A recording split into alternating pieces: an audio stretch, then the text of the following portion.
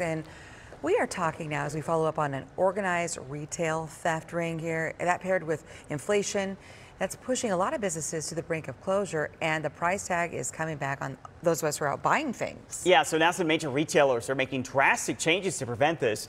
ABC 15's Jordan Bonke hearing from the Retail Association about what's being done about this. And Jordan, we're already seeing this here in the Valley. I've seen some big changes at the Target I go to at Christown.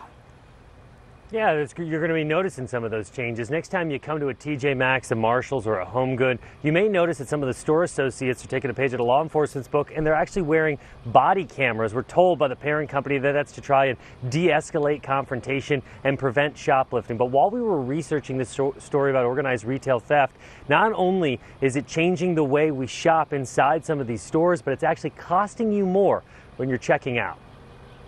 Do you remember going up to Arrowhead Mall? Yeah. It may not look very organized, but police say this is an example of an organized retail crime operation. Okay, after you grabbed those things, what'd you do with them? Over the course of months, 2 thong thieves were caught on camera stealing $14,000 worth of merchandise from Victoria's Secret in Glendale and Phoenix. 8 separate times, court documents say these 2, who are now facing charges, were stealing skivvies. In part to deter theft like this, some retailers are taking a page out of law enforcement's book. We're told the parent company of TJ Maxx, Marshalls, and Home Goods have put body cameras on trained loss prevention associates over the past year. In a statement to ABC 15, we're told in part, video footage is only shared upon request by law enforcement or in response to a subpoena. Body cameras are just one of the many ways that we work to support a safe store environment.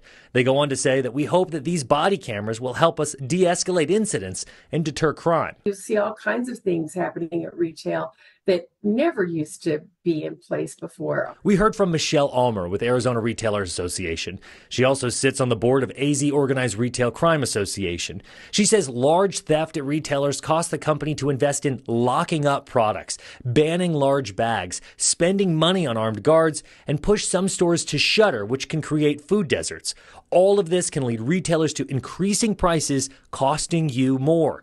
And then there's the sales tax impact, hurting the greater community. They sometimes are sold outside the country, so that sales tax dollars is lost completely. So that impacts what services the state and the cities can provide. The crime has cost Arizona retailers billions over the years, leading the Maricopa County Attorney's Office to ramp up the prosecution of cases with more than 500 in 2022, more than 600 last year, and so far this year on pace to set a new record. Michelle says Arizona is lucky this is a priority to prevent it from happening, because if the trend continues, shopping can look different. But if you see an entire row of locked cases, that's unusual. And that is something that I think we're probably going to have to see more of that. So we're told when someone does steal, loss prevention will take notice. Typically, they won't chase after someone, but your photo is taken, cameras are always watching, and if that amount, and it's reoccurring, reaches a felony amount, that's when police will get involved.